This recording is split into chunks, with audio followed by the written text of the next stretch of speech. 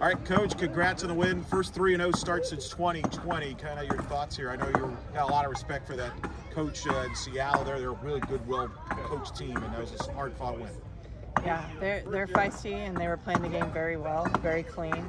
And I still think that, we're putting some pieces together and playing a little tighter than what we've seen from maybe some of our vets, but it's a different year, and so it's fun to watch different people be the hero in certain moments, and I'm just having fun learning with them. But what a great pitching performance from Caitlin Felton, and Ava coming in, just staying chill, just fun to watch. What's the biggest difference for Caitlin Felton from the pitcher that we saw last year to now? Just her belief, and I'm kind of out her a little bit right now, but she said, I didn't have all my stuff, Coach Bear, still got it done. And that's what we talk about is, Kate, you're so good that you don't have to have all your stuff, and you still are going to win games and get outs. And that's what I told her. You're somebody that always gets outs. But she just, belief. She's healthy, believes in herself, has worked really, really hard off the field to get herself in the best shape for her team. 24 runs the first 3 games. That's the second most runs for any UCF team, behind only the 2020 team, which I know is a special team of your heart there. But just talk about the offense. Another double-digit hit game came on late. I know you like to have better starts, but still they seem to be making adjustments. Yeah.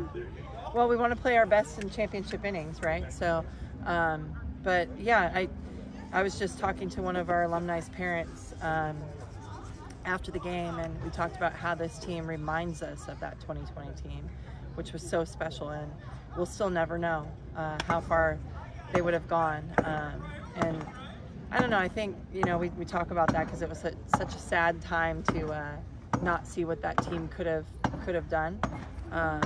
But I think we are living through that year a little bit here. And Jada and Shannon know what that feels like because they were there. So to be able to see it kind of reenacting in this year has been really, really special to me personally, and I think for this program.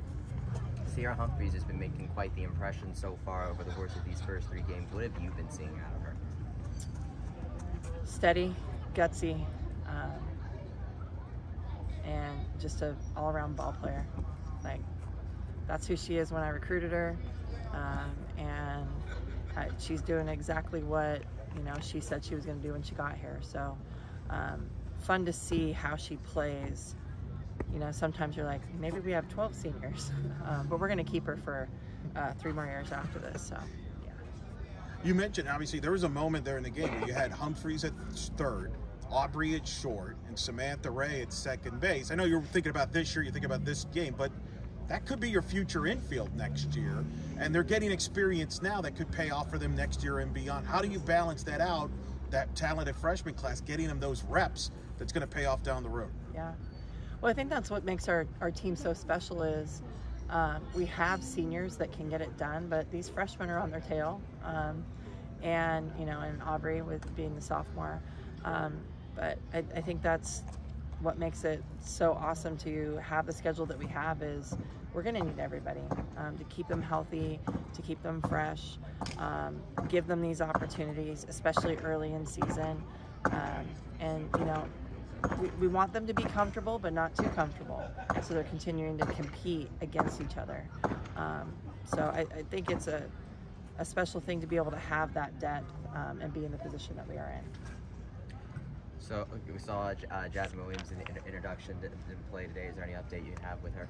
Yeah, we're going to just kind of see what happens after this weekend. Take a look at that, and then we'll know more from there. So you come back tomorrow. You take on UConn again, which like tonight you took a little bit before you kind of got the offense going with this one. What do you think this team can do tomorrow to maybe get off running a little sooner?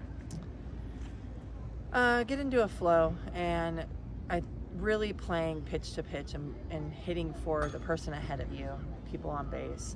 I think Coach Beck has said it the best of, we're having some really weighty at-bats, meaning they have the weight of the world on their shoulders, and their swing is just their swing.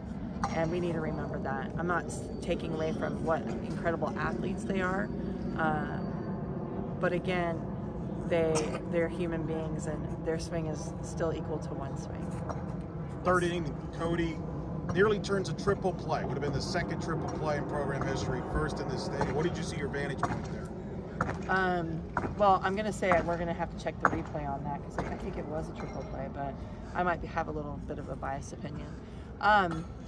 No, I just went out there and I said, hey, let's stay together. Let's play one pitch at a time. And that was quite honestly the hardest ball that was hit that inning, right? So it was kind of like, all right, we needed that because they kept getting these little dinks here and, you know, hit the ball off the end of the bat there.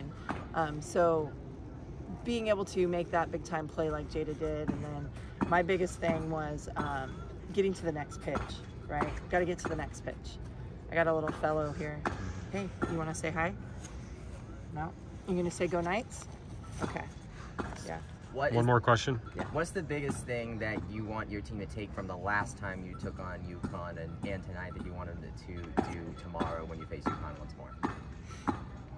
Play our game.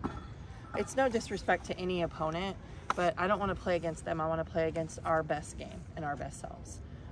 And so if that means that we're facing a pitcher that really matches up well to us in our favor, I want to see us get after it, right? But just being dominant, like I was asked earlier, starting off the game, just kind of going for the jugular, and then holding that momentum, and then going for the kill with the championship innings.